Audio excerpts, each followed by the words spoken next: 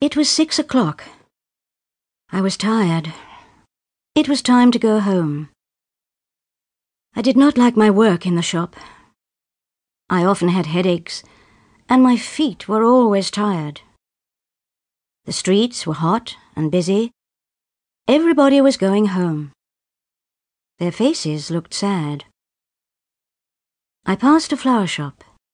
It was dark and quiet.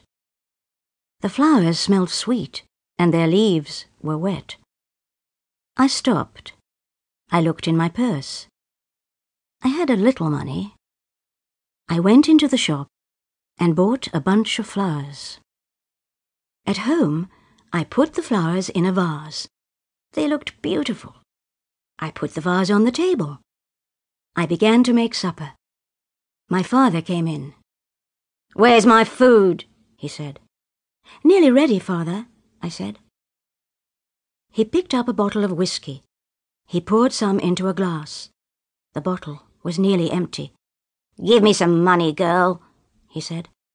"I need some more whiskey." "You don't need any more," I said. "Please, Father, don't buy any more." "Shut up and give me some money," he said. "I haven't got any," I said. My father was angry. He began to shout at me. He pointed to the flowers. "You spend money on flowers," he said. He picked up the vase and threw it on the floor. The vase broke. My father went out and shut the door with a bang. He will get money from a friend, I thought. He will come home drunk again tonight. I picked up the broken flowers and threw them away. Somebody knocked at the door. I did not want to open it. It isn't a friend, I thought. Nobody comes here now. The person knocked again and called my name. I opened the door. It was the old man from next door. "Come in, George," I said. Old George came in and sat down. "I heard your father," he said. "You poor girl. Can I help you?" I wanted to talk to old George. "What can I do?" I said. "Father drinks whiskey all the time. He hasn't got a job. He takes all my money and spends it on drink. Today I bought some flowers.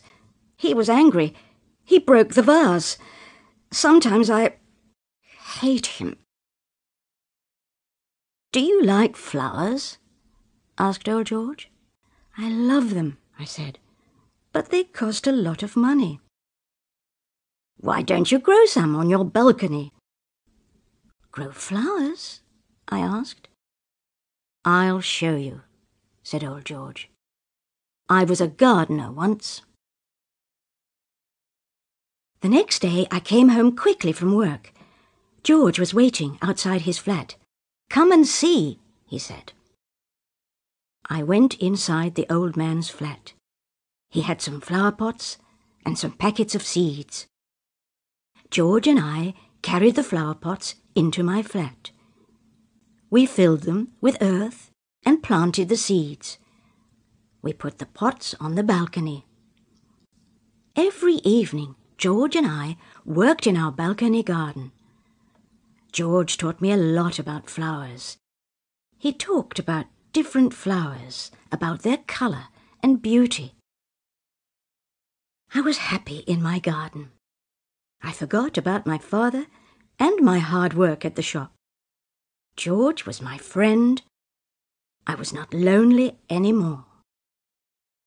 The picture sequence from the cinema has finished. You can look at it once more if you want.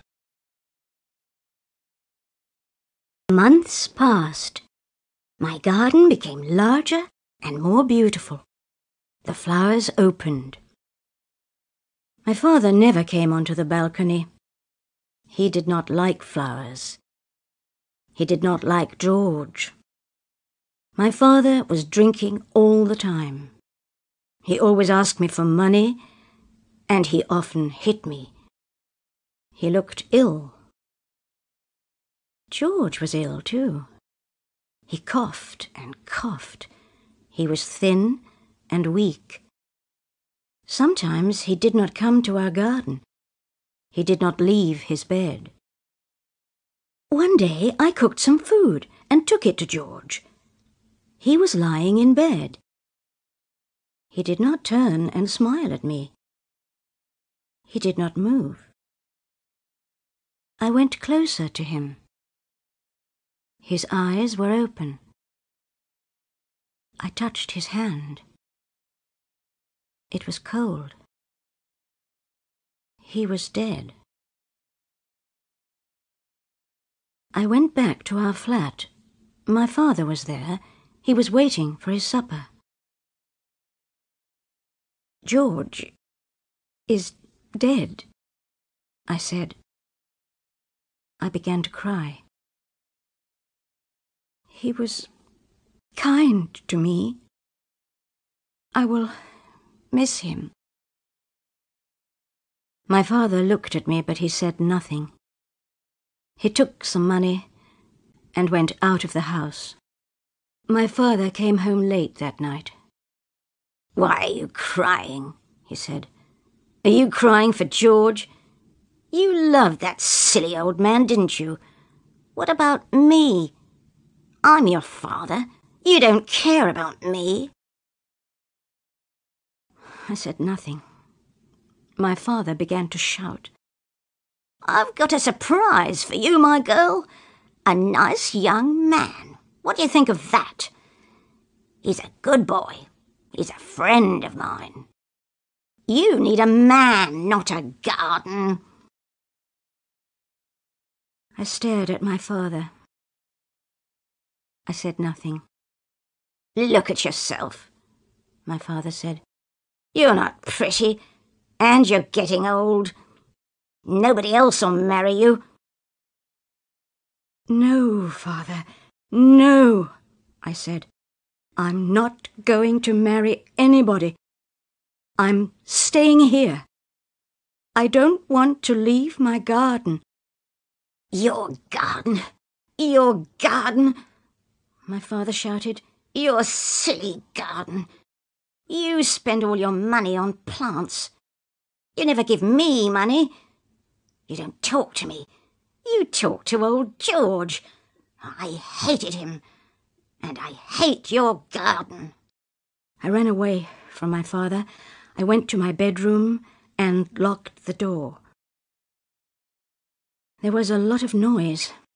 My father was shouting and breaking things. After a long time, the noise stopped. I left my bedroom and went to the balcony. The balcony door was open. I looked out. The pots were broken and the plants were torn to pieces. The garden was ruined.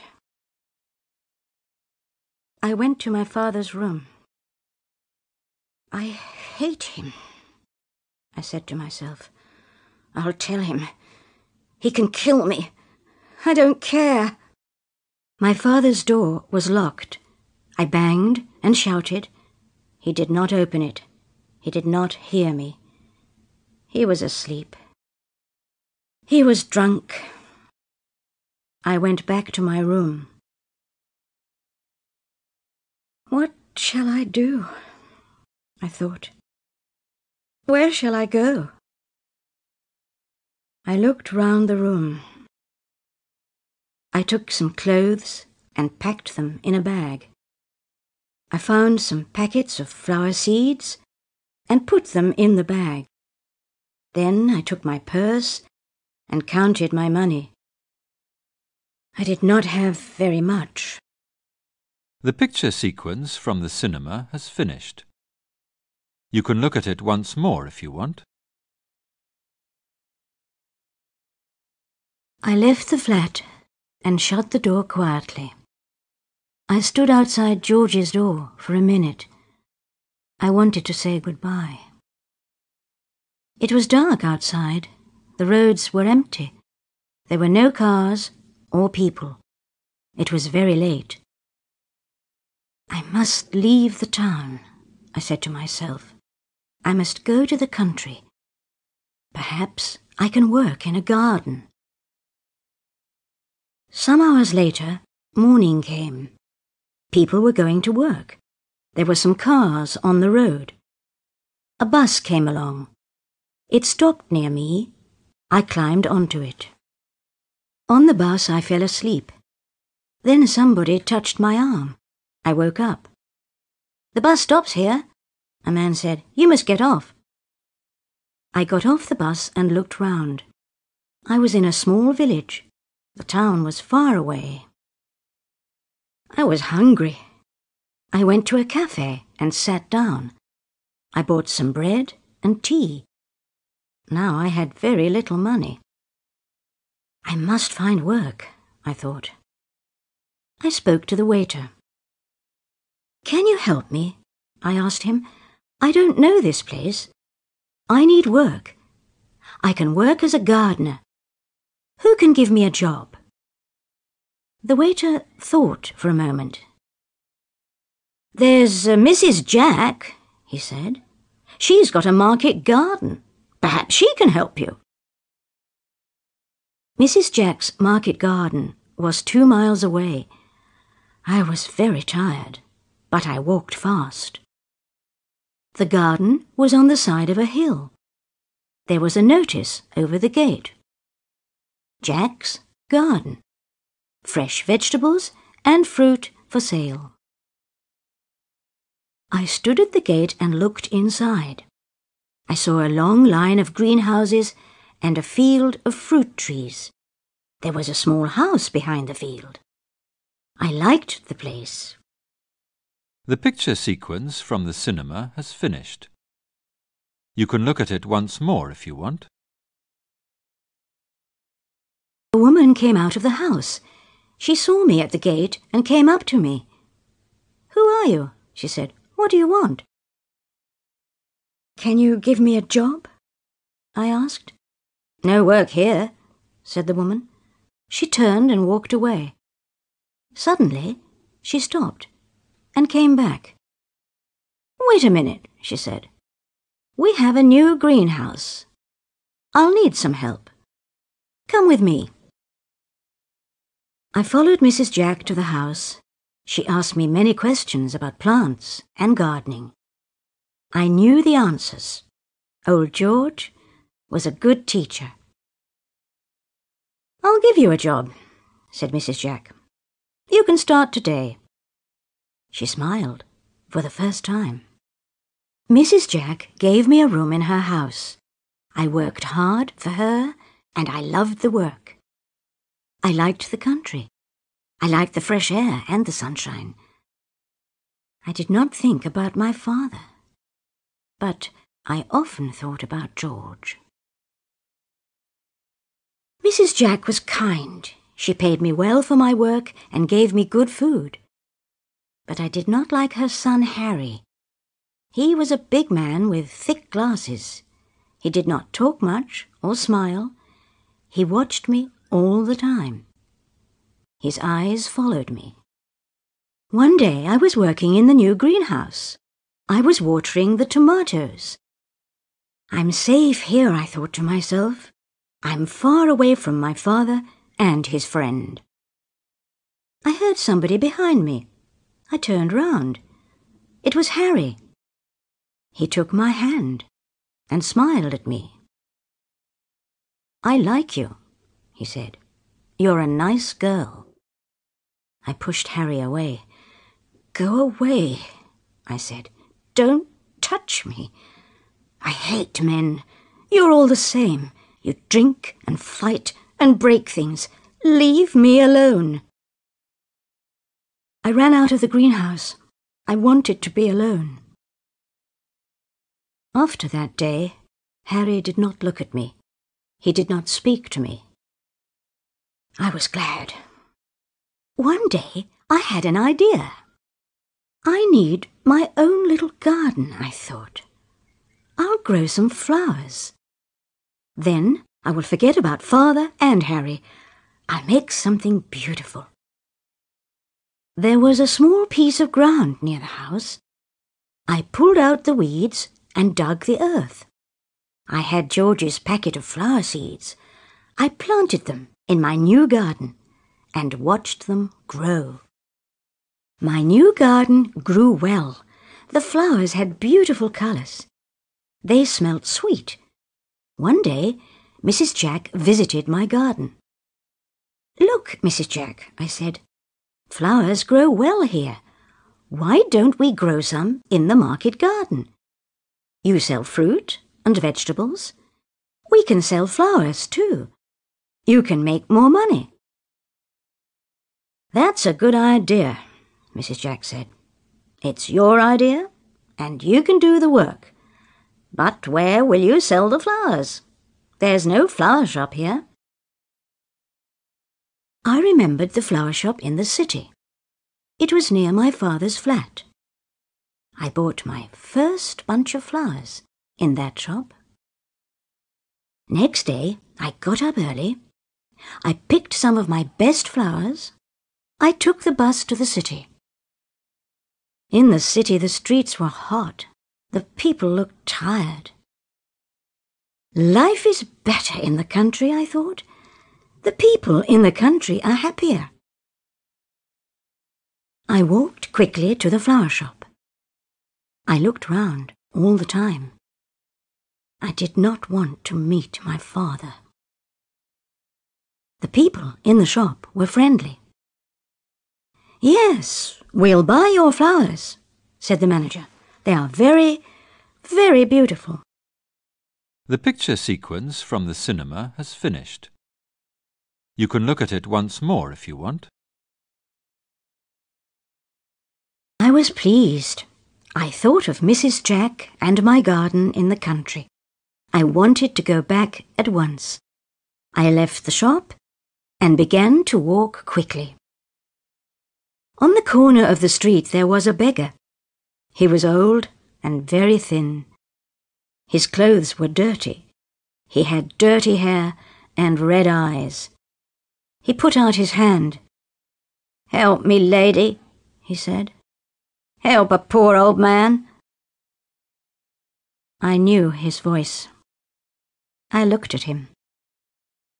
It was my father. I wanted to run away. I wanted to go back to the country and forget my father forever. But I stood still. I felt sorry for him. "Father," I said.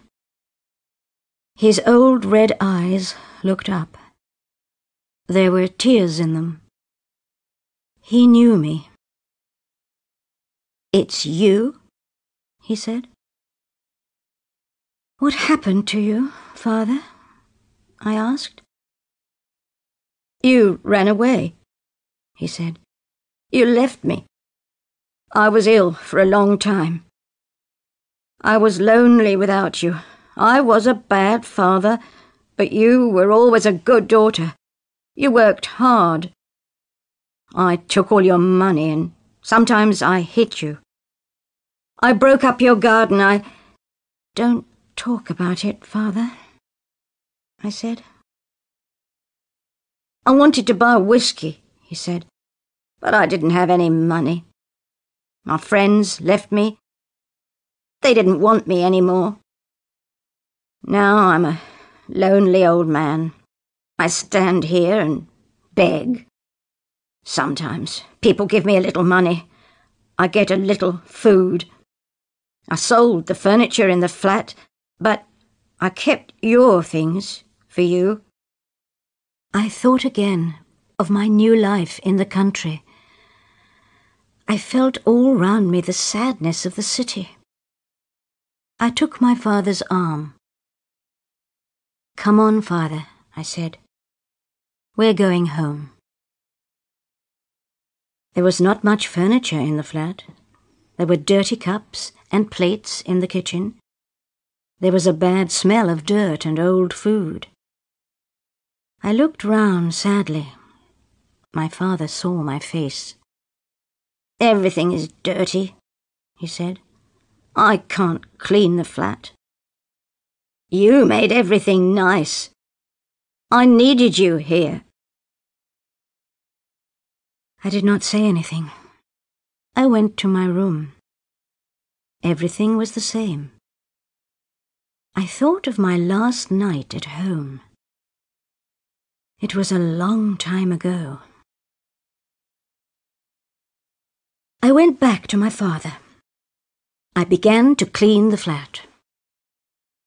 The next day, I wrote a letter to Mrs. Jack. I told her everything. I am sorry. I cannot work for you any more, I wrote. I must stay here and look after my father. I began my old life once more. I took my old job again. I came home every evening and cooked for my father. I did not make my garden again. I felt too sad. My father was very different now. He did not drink any more. He looked much older. He talked to me kindly. But he lived in the past. Sometimes he talked to my mother. But my mother was dead. She died a long time ago. One evening, somebody knocked on the door. I opened it. It was Mrs. Jack's son, Harry. He was holding a large bunch of flowers. They were flowers from my little garden in the country. The picture sequence from the cinema has finished. You can look at it once more if you want. We're selling flowers to the flower shop now, he said. I bring them to the city every week. But these are for you. He gave me the flowers and left quickly. The flowers were beautiful. I'll make my balcony garden again, I thought. I worked on my garden every evening. Soon flowers began to grow on the balcony again. My father liked the garden. He sat all day on the balcony. Sometimes he slept. Sometimes he talked to himself. Harry came every week and brought me flowers. He never spoke. He gave me the flowers and went away. Come in and have a cup of tea, Harry, I said one day. He came in and sat down quietly. Come and see my balcony garden, I said. My father was sitting on the balcony. Harry sat down beside him. I went to the kitchen and made some tea. I heard their voices. They were laughing. I was happy. The old man needs a friend, I thought. Harry was kind to my father. They talked and laughed. I watched them. I was wrong about Harry, I thought. He is kind and gentle. Every week, Harry came to the flat. He and my father became friends. My father loved his visits. I often looked at Harry. Behind the thick glasses, his eyes were kind and gentle. He often smiled now. I saw other things too. I saw his kindness to my father. I saw his love for flowers. One day I was watering the plants in my balcony garden. My father was asleep in the sun. Harry came up to me. He put his arms round me. I want to ask you something, he said. Yes, Harry, I said. I'm listening. But Harry said nothing. I looked at his eyes. I understood. It's all right, Harry, I said. The answer is yes. The picture sequence from the cinema has finished. You can look at it once more if you want.